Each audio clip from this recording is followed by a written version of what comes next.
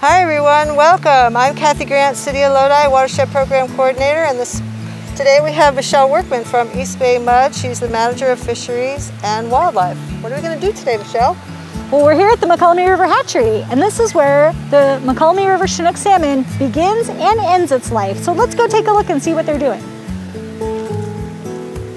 The Mokelumne River Hatchery was built in the 1960s along with the building of Comanche Dam. It was built to mitigate or make up for the lost habitat that was blocked when Comanche Dam was built. The facility is owned by East Bay Mud because we're responsible for blocking passage for fish, but it's operated by the California Department of Fish and Wildlife through a long-term cooperative agreement between the two agencies to make sure we're all working together to sustain the fish population. Part of the mission statement for East Bay Mud is to protect and be good stewards of the natural resources in which we're entrusted, and we take that very seriously. The Mokelumne River is home to a fall run of Chinook salmon, and what that means is in the fall, October, November, salmon come up into the Mokelumne River from the ocean to complete their life cycle. They come into the river, and some fish spawn in the river, but others are guided into the hatchery by a fish ladder. They're able to make it up the fish ladder into the hatchery building, where workers from the Department of Fish and Wildlife crowd them into the building. Once in the building, they can separate males and females for processing. And how they process them is to take the eggs from the female and take the milt from the male and combine those to fertilize the eggs. Once they've fertilized the eggs, they put them in an iodine bath to disinfect them to make sure that they have the best chance of survival. And then they're put up in egg stacks or egg jars to incubate. And there we wait for the juvenile fish to come out. So when a salmon hatches from its eggs, the cool thing about it is, we like to say their mom packs a lunch for them. So when they hatch, they have a yolk sac attached to their body. They're called alevin, and so they don't need to eat like you or I. They have their lunch attached to their belly. So for a little bit of time, they're able to just get nutrients from that yolk sac, and they won't actually start eating food until they've completely absorbed that.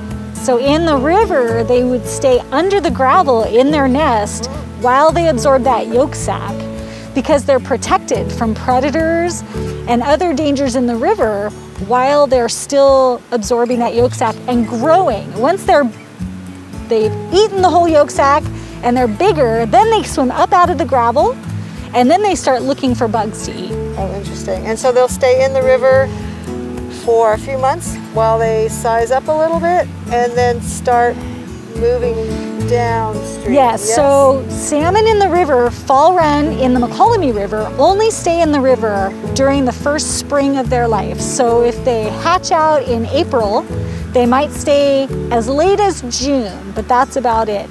But fish are leaving the whole time. So some of them choose to leave and go into the ocean as fry, or very small fish.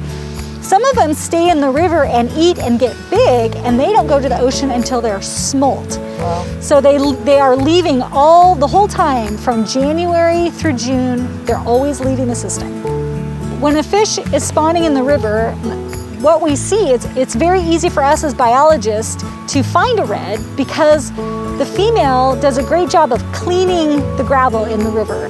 The female will find a place that she thinks is a good place to build a nest. It has good water depth, it has good speed of water or velocity, so that keeps oxygen flowing over the eggs. Then she will turn her body sideways and slap her tail against those rocks. And when she does that, that cleans off all the little tiny bits and particles off of that rock. It cleans them all up. And then she'll move the bigger rocks out of the center, lay her eggs, have them fertilized by a male, and then she'll cover that mound back up. That protects those eggs when we talked about how they are going to be protected by that gravel environment. And then she'll stay and protect that nest until she ends her life protecting her babies until they hatch.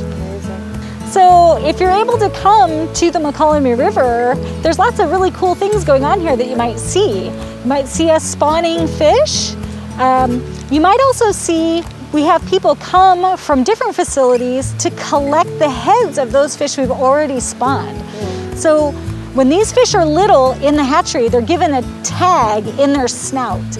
And when they come back as adults, we can remove that tag and we can find out how old that fish was, where it was released, when it was released, and then we'll know where it came back to, and that helps us to learn better ways to release the fish to get them to go where we want them to go.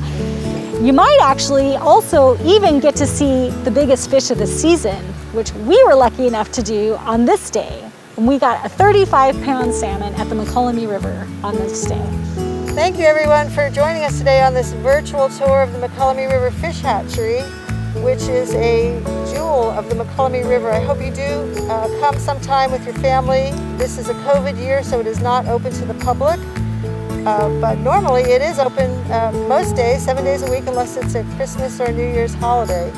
It's a beautiful place, and we hope you come and learn more about the salmon and the world that they live in, start in, and end in. And thank you for joining us.